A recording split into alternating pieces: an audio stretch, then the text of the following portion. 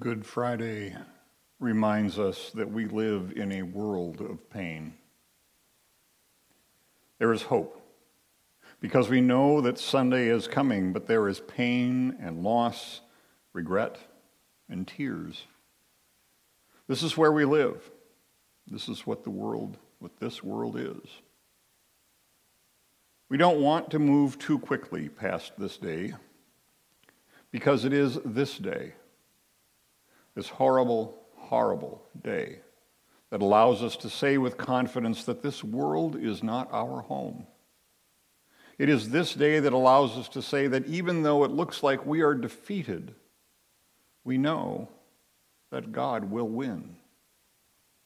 It is this day that we can call good, because on this day, the God of the universe, who in human form died on a cross to lay down his life for us. On this day, Jesus the Christ took on sin, death, and the power of evil. So come, look, remember, and open up your heart as we worship together.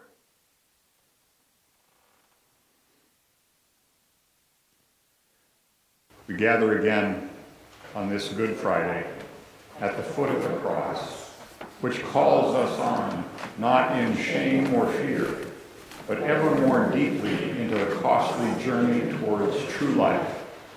There is wounding, and there is weeping. In Jesus the Christ, God is not separated from that.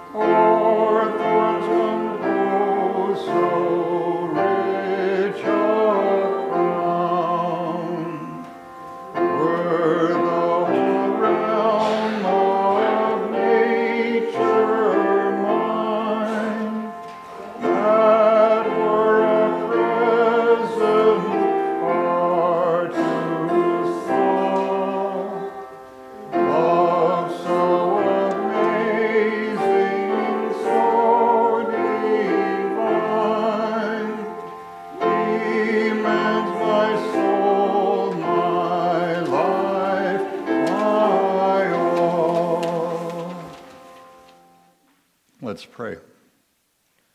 Holy God, on this dark day, we walk with you into the darkest places of our lives and our world.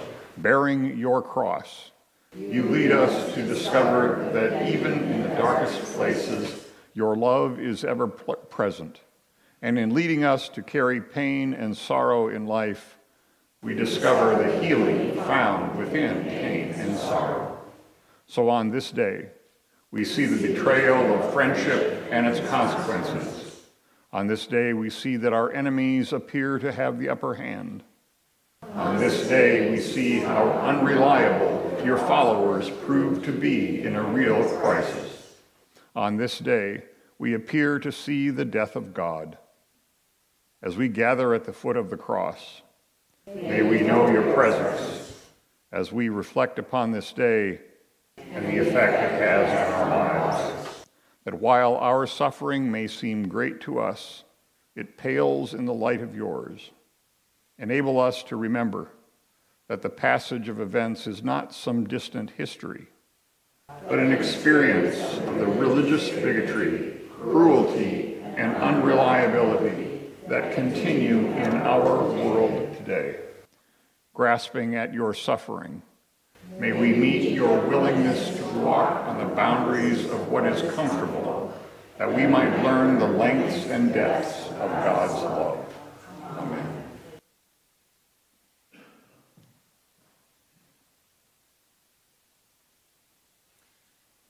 The betrayal reading is from John 18. He went out with his disciples across the Kidron Valley to a place where there was a garden, which he and his disciples entered. Now Judas, who betrayed him, also knew the place, because Jesus often met there with his disciples. So Judas brought a detachment of soldiers together with police from the chief priests and the Pharisees, and they came there with lanterns and torches and weapons. Then Jesus, knowing all that was to happen to him, came forward and asked them, "For whom are you looking?" They answered, "Jesus of Nazareth." Jesus replied, "I am he." Then he stepped back and fell to the ground. They answered, Jesus replied, "I am he." Judas, who betrayed him, was standing with him.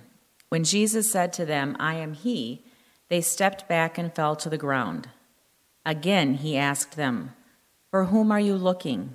And they said, "Jesus of Nazareth." Jesus answered, "I told you that I am he. So if you are looking for me, let these men go." This was to fulfill the word he had spoken. "I did not lose a single one of those you gave to me." When Simon Peter, who had a sword, drew it, struck the high priest's slave, and cut off his right ear. The slave's name was Malchus. Jesus said to Peter, "Put your sword back into its sheath. Am I not to drink the cup that the Father has given me?" Betrayals lie like a stone of death within us, weighing down our lives with guilt or pain. Simon Peter and another disciple followed Jesus. Since that disciple was known to the high priest, he went with Jesus into the courtyard of the high priest. But Peter was standing outside the gate. So another disciple, who was known to the high priest, went out, spoke to the woman who guarded the gate, and brought Peter in. The woman said to Peter, "You are not also one of these man's disciples, are you?" Peter said, "I am not." Now the slaves and the police had made a charcoal fire because it was cold, and they were standing around it and warming themselves. Peter also was standing with them and warming himself. Now Simon Peter was standing and warming himself. They asked him, "You are not also one of his disciples, are you?" And he denied it and said, "I am not." One of the slaves of the high priest, a relative of the man whose ear Peter had cut off, asked, "Did I not see you in the garden with him?" Again, Peter denied it. And at that moment, the cock crowed. Humankind has not changed. We still give power to those who use it to oppress and destroy. We still fail to challenge those who allow the good, the innocent, the homeless, and the refugee to die. God in Christ, you travel with us towards the most wounded places in our souls. You know the agony of pain, guilt, and hurt deep within us as we face the fact that we have betrayed others or have been betrayed ourselves. Amen.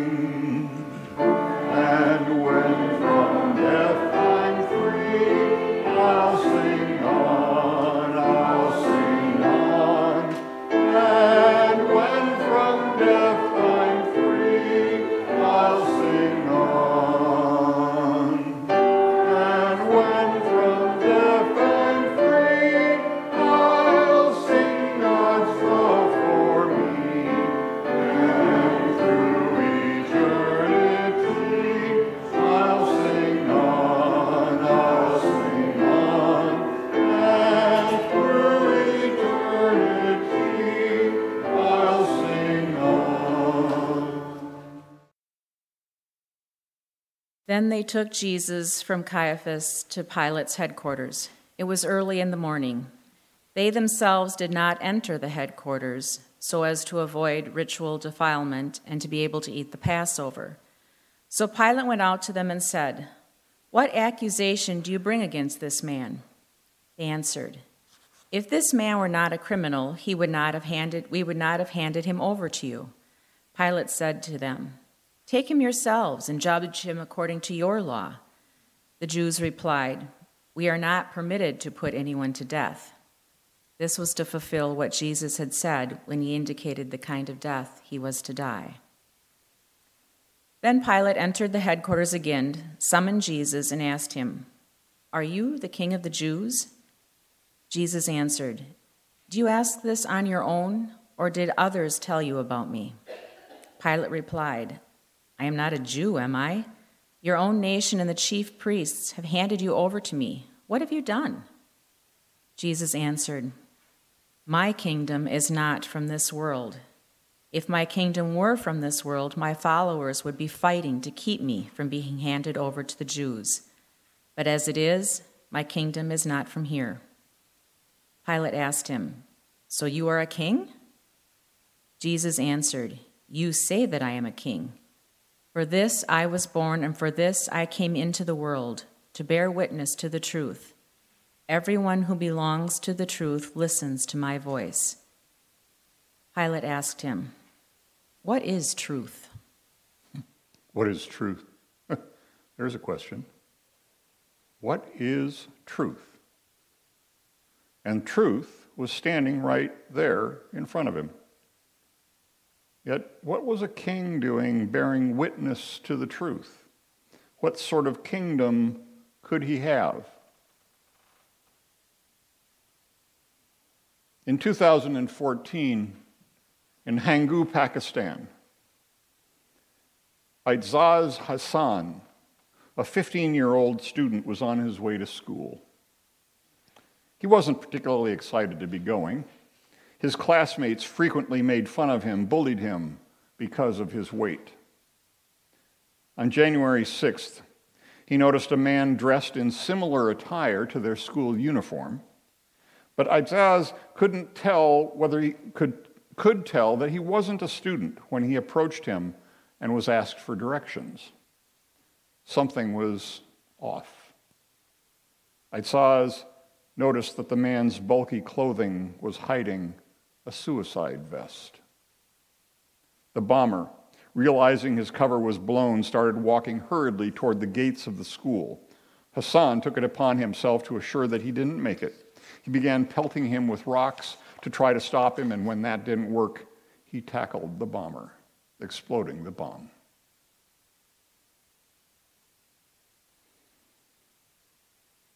In February 1943, an Army transport ship, the Dorchester, with 900 men, was en route to England.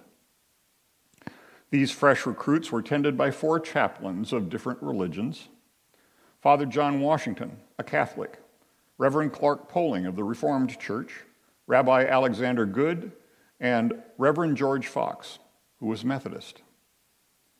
The ship was torpedoed by a German submarine about 100 miles off the coast of Greenland. In multiple accounts from the survivors, those 4 men calmed soldiers and led them to evacuation points. They tended the ones wounded from the explosion. They donated their life jackets to those who had none. Rabbi Good even gave his gloves to one survivor to help against the winter cold. As the ship went down, these 4 chaplains, men of different faiths but believing in the same God, linked their arms and stood on the deck in prayer.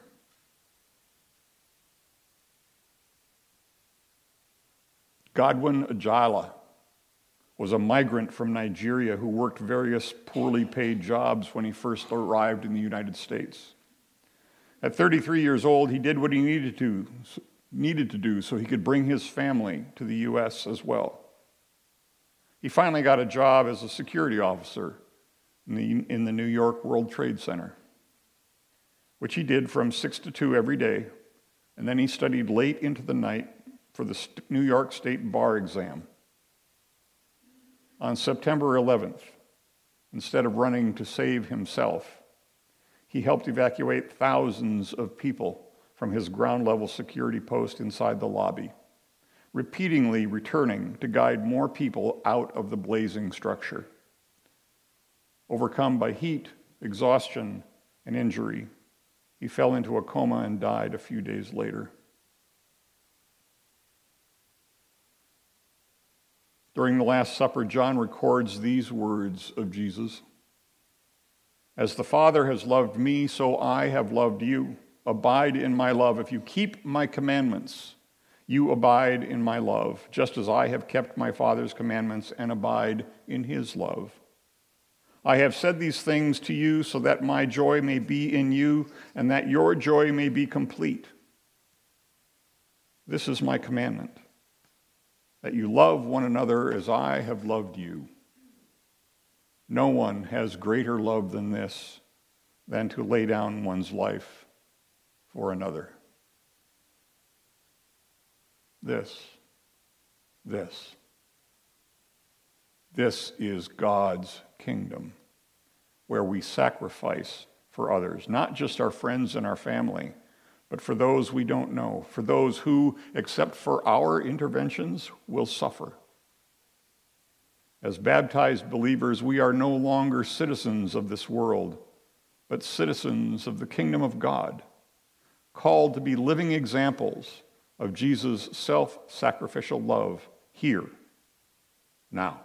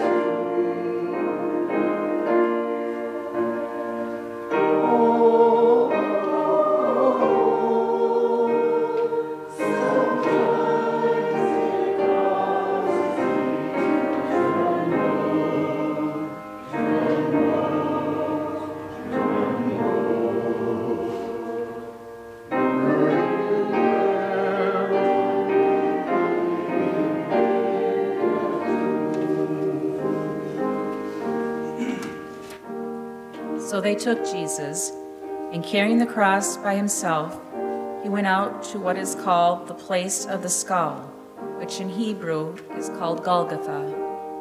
There they crucified him, and with two others, one on either side, with Jesus between them.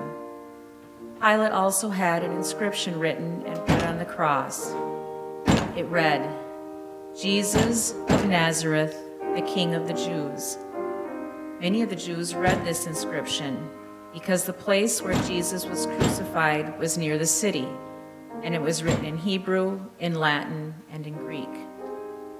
Then the chief priests of the Jews said to Pilate, "Do not write the King of the Jews, but this man said, 'I am King of the Jews.'" Pilate answered, "What I have written, I have written." When the soldiers had crucified Jesus, they took his clothes and divided them into 4 parts, one for each soldier. They also took his tunic. Now the tunic was seamless, woven in one piece from the top. So that they said to one another, "Let us not tear it, but cast lots for it to see who will get it." This was to fulfill what the scripture says. "They divided my clothes among themselves, and for my clothing they cast lots." And that is what the soldiers did.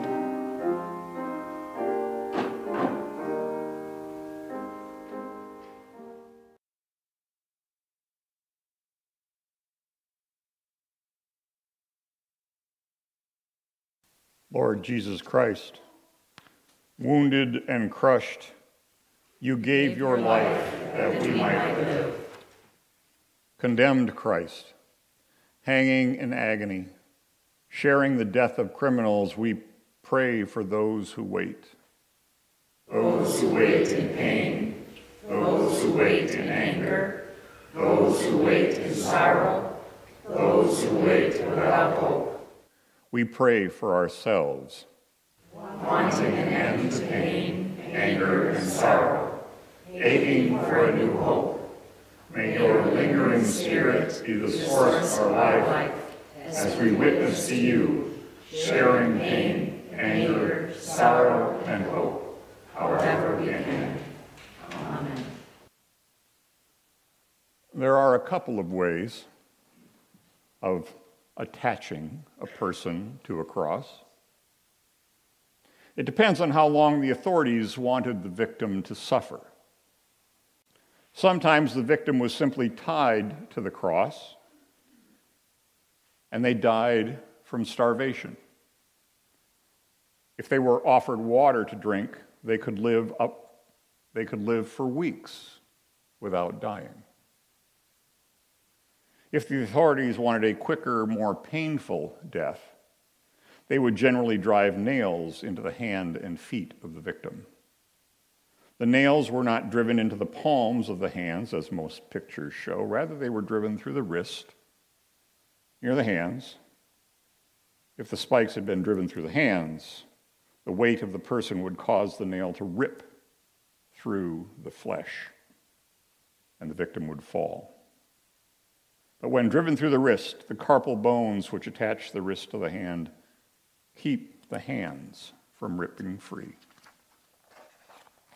Even then, the crucified victim rarely died from blood loss. Most often, they died from the inability to breathe. Before the nail was driven through the victim's feet, the legs were bent at the knee so that the bottom of one foot was flat against the vertical beam. One foot was then placed on top of the other, and one long nail was driven through both feet. The weight of the body caused the victim to slump, putting all of the weight on the nails through the wrists. This also caused compression of the lungs, which kept the victim from inhaling. As long as he was slumped down, he could not take a breath. To take a breath, the victim would have to stand up on the nail through his feet, causing excruciating pain in the feet, but enabling him to take a breath. As long as he was putting all his weight on his feet, he could breathe. But when they became too painful, he would slump back down, cutting off his air. Eventually, the victim would become so weak that they could no longer lift themselves up on their feet to take a breath, and they would die. We will likely never know the pain of crucifixion. Most of us whine about the pain in our pocketbook. In the shadow of the cross, are we content to let the world go by, knowing no pain or loss? Where will we take our stand?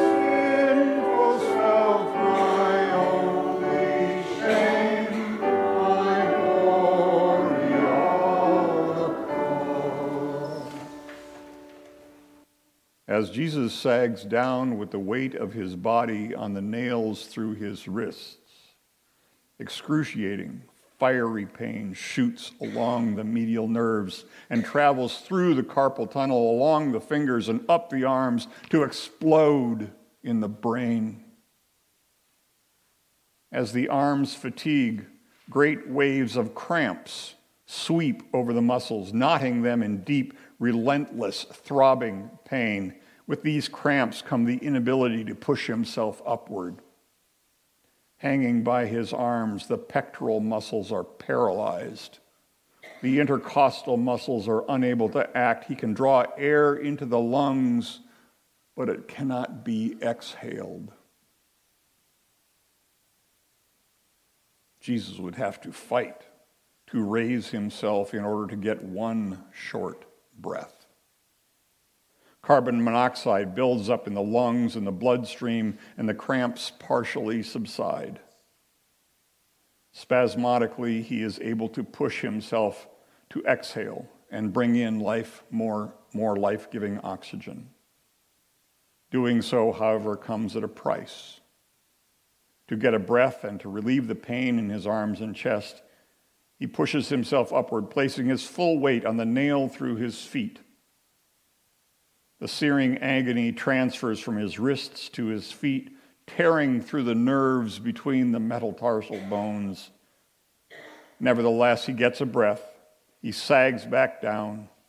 It's undoubtedly during these periods of breathing that he uttered his short last sentences. Father, forgive them, for they know not what they do. When air is so precious, each breath so painfully won, he still uses that breath to communicate forgiveness to the Roman soldiers throwing dice for his last pieces of clothes. Then he sags down again. The insurrectionist beside him pleads for his own salvation, and Jesus painfully raises himself to offer words of comfort and salvation. Today you will be with me in paradise. He slumps again. His eyes catch sight of his mother's stricken face buried in his friend John's shoulder. Drawing on the last of his strength, he consoles and sees to the care of his loved ones. Behold your mother, and looking at Mary, woman, behold your son. This time he all but falls back into the hanging position. The pain shoots up and down his arms. He begins to experience a deep, crushing pain in the chest as the pericardium slowly fills with serum and begins to compress the heart. The loss of tissue fluids has reached a critical level. The compressed heart is struggling to pump thick, heavy blood into the tissues, and the tortured lungs make a frantic effort to gasp in small gulps of air. The markedly dehydrated tissues send their flood of stimuli to the brain. He cries out a fragment of a psalm he learned as a boy as his mind reels from the lack of oxygen. My God, why have you forsaken me?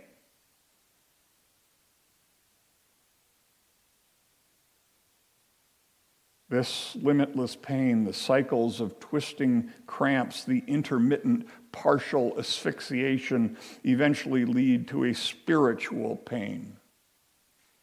As he sagged down one more time, he fought himself up, probably just high enough to breathe out the words, I thirst. His body is now in extremis, and he can feel the chill of death creeping through his tissues. This realization brings out his sixth saying, possibly little more than a tortured whisper, it is finished. His mission of sacrificial love is complete. Finally, he can allow his body to die with one last spasm of strength. He presses his torn feet against the nails, straightens his legs, looks into heaven and utters, Father, into your hands I commend my spirit.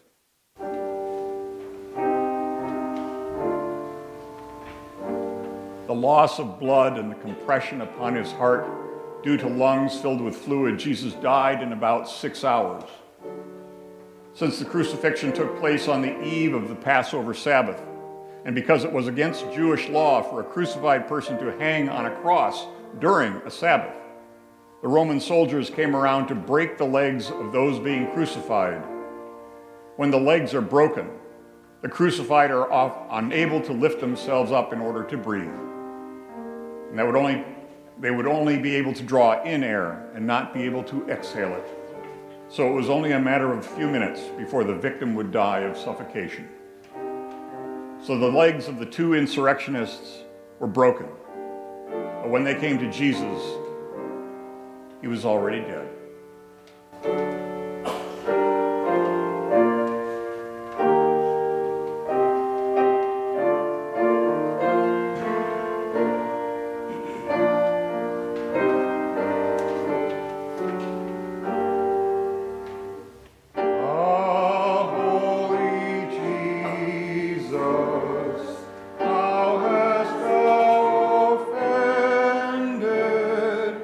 That we to